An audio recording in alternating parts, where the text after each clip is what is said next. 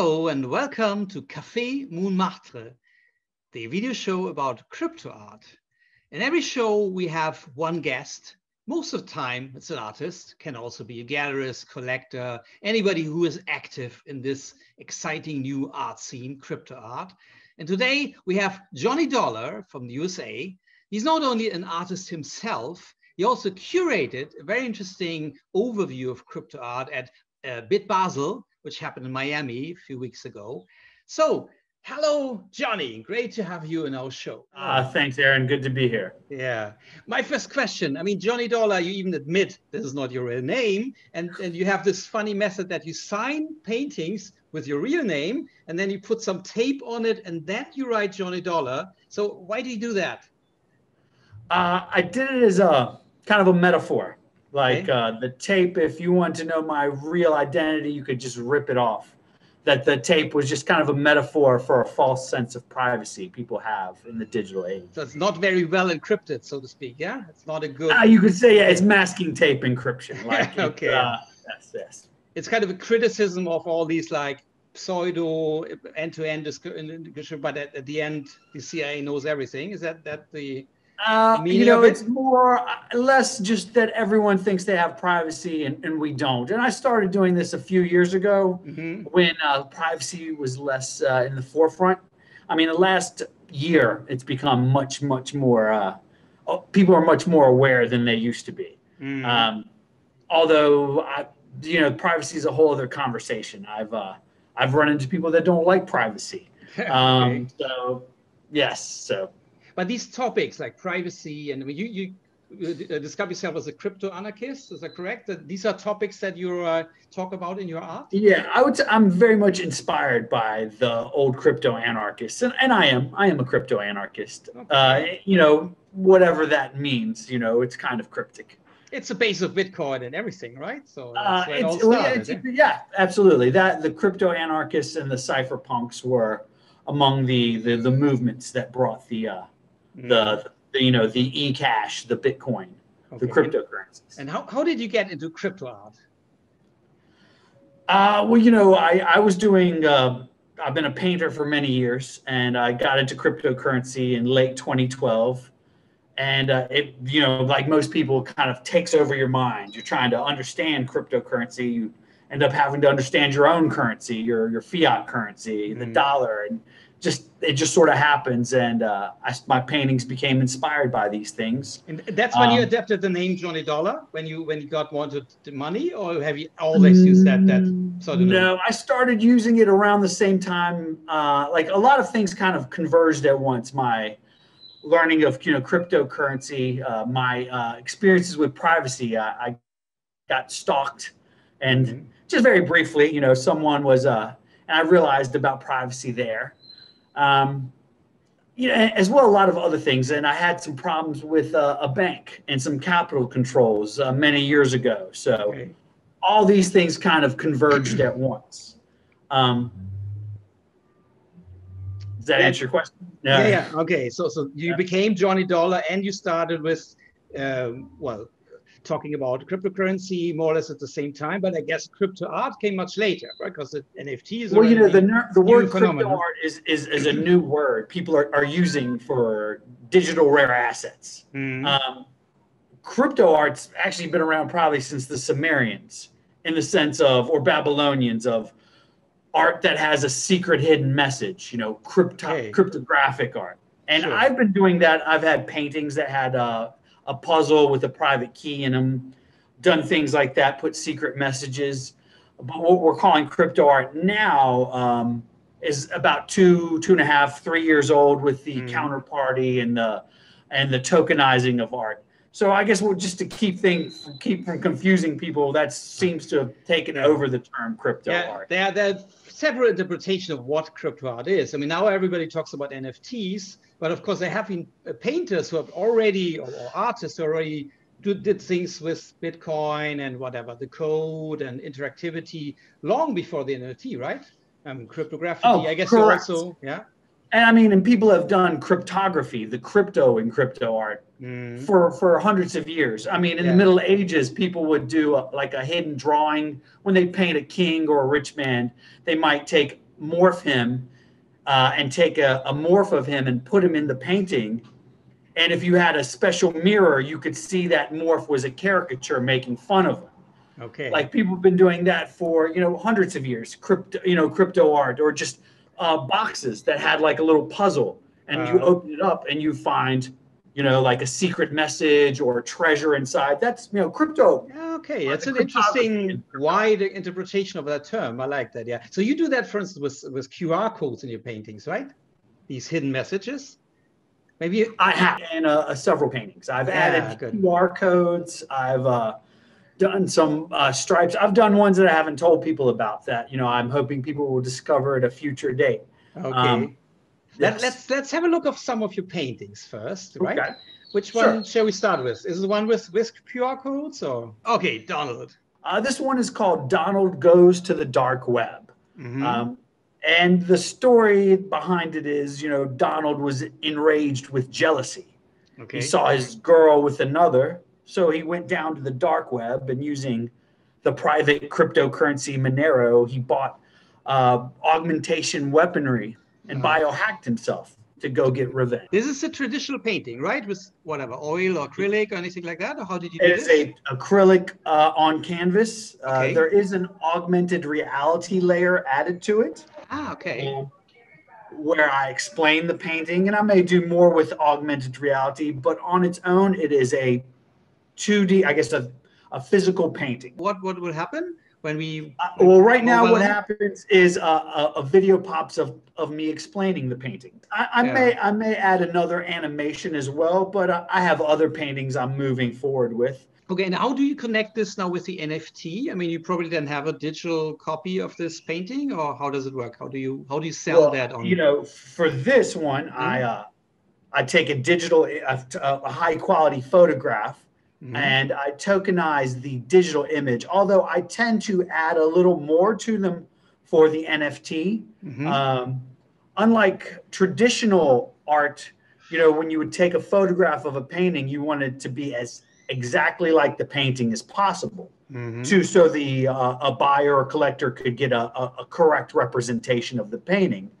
But the NFT is separate than the painting, so the NFT I'll actually heighten the colors or change it a bit, so it's more about pixels on the screen, if that makes sense. So if I buy the NFT, I get probably a high-res JPEG, right? But do I also own the painting? Will you then ship the painting to the owner of the NFT, or is it separate? No, I do not. No, they're separate. Is it possible? I mean, can you just like paint all these Disney characters, or do the Disney corporation sue you for that? Or is it like the freedom of art that you can just use these characters? There's a freedom for artists. Yeah. But a lot of my art has to do with copyright law. Copyright law as well as patent law have been tools for the last for many years to control lots of things, from medicine to food, but to culture. Copyright law has evolved. I know in the U.S. it was, I believe, 1991, the Sonny Bono Act.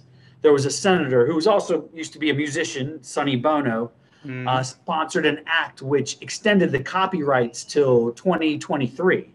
And the reason he did that was he was funded by the Disney Corporation, because they were going to lose Steamboat Willie, the original Mickey Mouse. It was going to go into public domain. It's the guy from Sonny and Cher, right? Yes, exactly. That's it. Sonny Bono, Sonny Cher. Yeah, I got you, babe. Yeah. So that guy, he tried to, he did. He successfully, had this law, and it went international to where originally copyright was, I believe, 20 years. Then it was like artist life, and it was artist life plus 20 years. He made it artist life plus 75 years. Okay. So Walt Disney has long been dead. And most of Walt Disney's greatest hits came from public domain folktales like Pinocchio, Cinderella.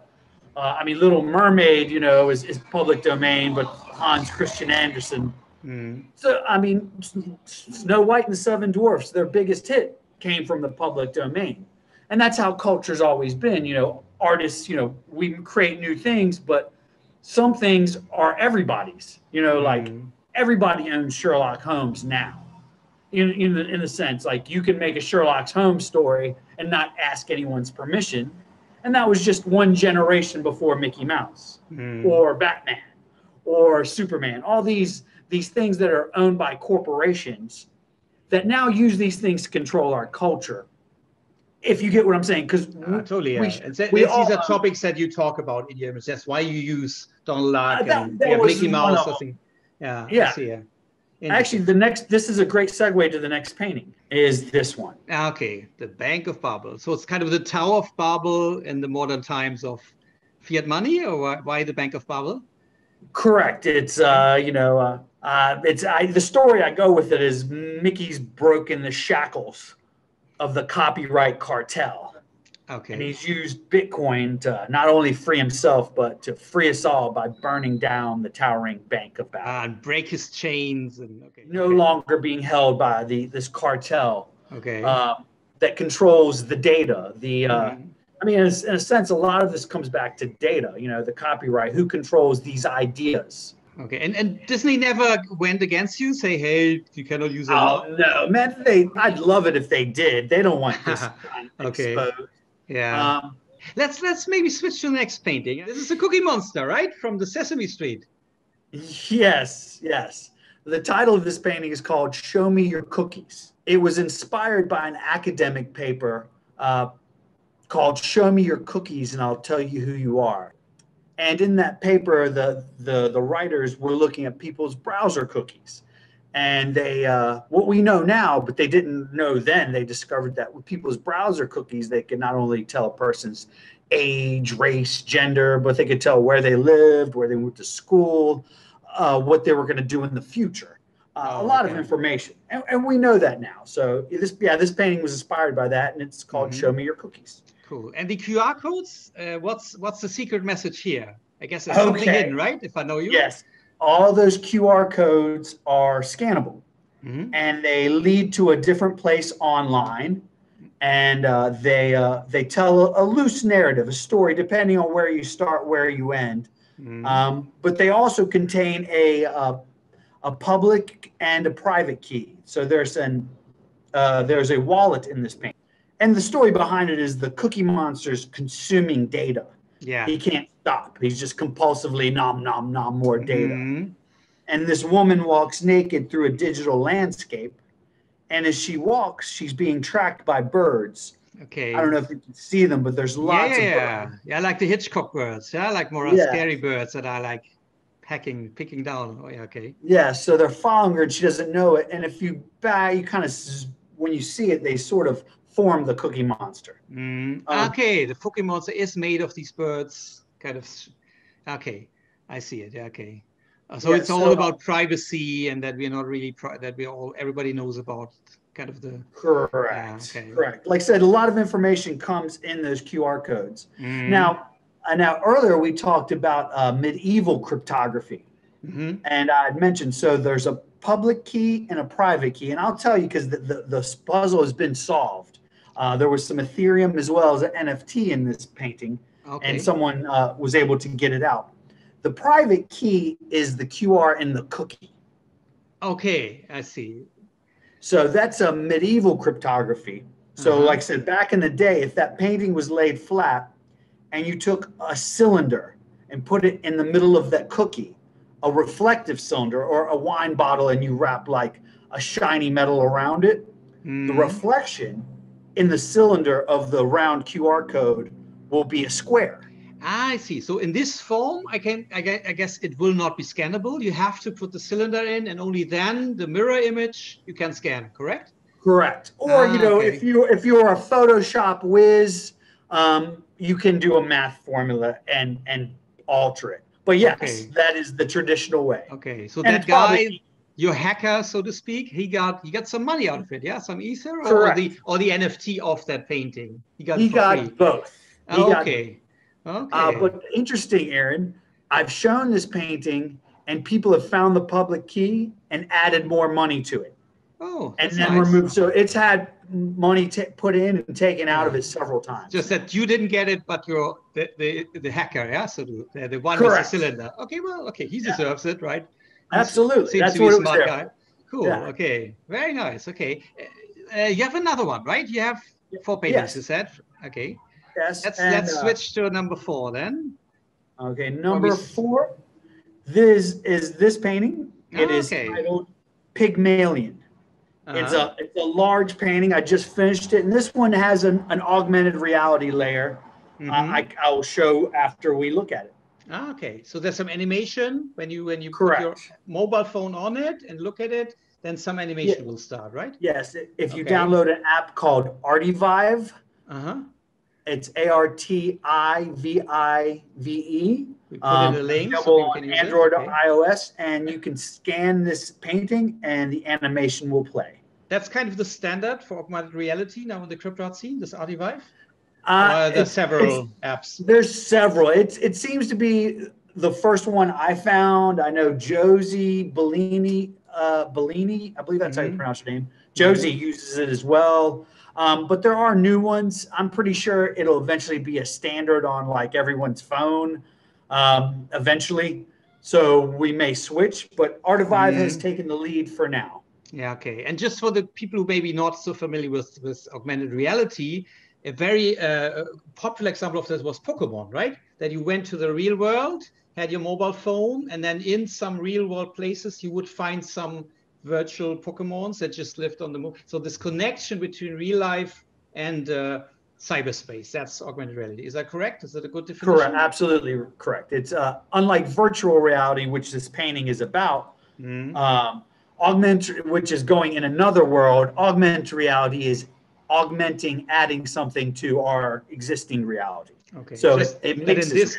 In this case, the existing reality is a painting, and then on top there can be either an explanation, as you did with the other one, or in this case, it's something which adds on, right? Some animation, some additional layer of art. Okay. Well, yeah. If you have any questions about the painting, I can. Yeah, sure. Well, yeah. What's the? You said it's about virtual reality. Obviously, this guy has goggles. He gets into that kind of time tunnel. It reminds me of that old science fiction series. Yeah, no, it's really, there's the guy with the Oculus goggles on, the girl, there's the dog, there's the Pinocchio doll in the corner. You can't do without Disney, right? There has to be a Disney character. Otherwise, okay. It always has its meaning. Yeah. There's the story of Pygmalion is an ancient myth. Okay. Yeah. Well, I'm looking forward to see the animation to that. Can you show it? Okay. Let's pull it up. You see the TV screen kick on and the woman's playing. I reference a film called Pygmalion. Yeah. It was remade again with Audrey Hepburn and called My Fair Lady. Yeah. And I reference that as well. Just a brief, that's why you see My Fair Lady. I see it. Okay. Just a brief clip. My Fair Lady is the same story. It's where a man falls in love with his own creation. And then suddenly you became the guy with the goggles, and suddenly all this virtual reality disappears. Well, it's my take on VR. I got the VR goggles, the Oculus headset, during the beginning of lockdown. I was like, okay, I'm going to do VR art. This is the future. And I'm going to paint with this tilt brush and build these things. So I got the goggles. I ordered them in the mail. They came, it's, beginning of March, height of lockdown. It's, all you could hear outside is the wind blowing, the leaves and trash bags. And, so I got these goggles. I'm in my own world, going to make art.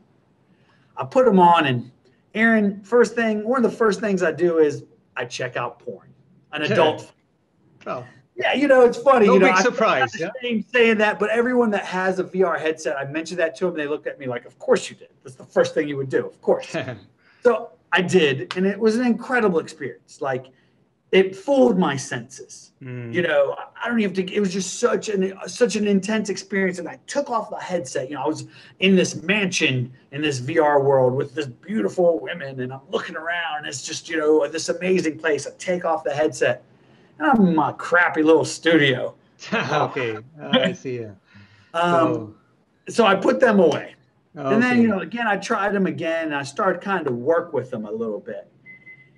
And, I did another VR experience. And the second time, I took them off. And it wasn't like I took them off and I was like, my reality. I was like, I took them off, but I felt like I put on another pair of goggles when I took off the first pair. it was really fooling my mind. Like it was very dystopian, kind of blue pill Matrix style in the sense of, and I could see it's a benefit. People love it. I can see it's the future for medicine. It's the future for, training, all kinds of things. But for me personally, I don't like it. I don't like how Oculus is being bought by Facebook. So big tech is honing in on this stuff, just as like television is addictive and can put us in a trance state. And can be used to, not only like teach you, but, manipulate you, as we all know. And VR Pro even stronger, right? Because they call it television programming for a reason. So VR is, like you said, even stronger. It's more of your senses. And we're ceding that control over to big tech to be entertained, to be educated, all these things. Like I said, this was an alarm for me, and that was the experience. And I gave away the Oculus headset last month. I was like, no, it's not for me. So that was your last piece of VR. Yes, right? this was my take, my homage to VR. I hope that people will buy your paintings to find out what your true identity is. We won't disclose it now. I say bye-bye, Johnny Dollar. Bye. Bye-bye. Thanks, Aaron. And thanks, everybody, for watching Café Moonmartre. If you want to be invited yourself, if you're an artist or gallerist, if you're active in the crypto art space, just fill out this little form. And I hope you enjoyed the show, and see you next time.